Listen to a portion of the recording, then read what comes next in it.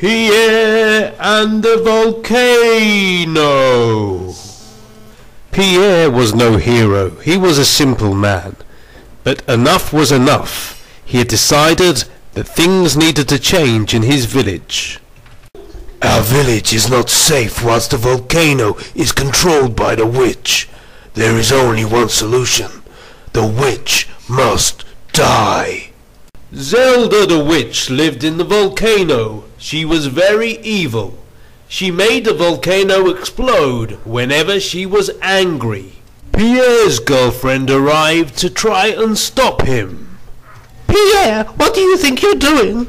Doggy and I are not happy. Please don't go. Ruff, I don't care. I just want my bone. Don't go, Pierre. I beg you. I must go, because if I succeed, the village will be saved. Little did they know Zelda was watching from afar. Pierre started his quest and began to climb the volcano. Help! I must make it to the top. I've come too far to fail now. As Pierre reached the top, strange things were happening below. You're mine now, my pretty.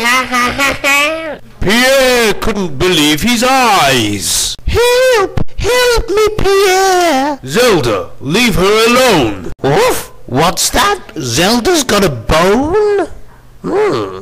Drop her, Zelda. Don't drop me! Pierre, are you crazy? Woof! Give me that bone, Zelda!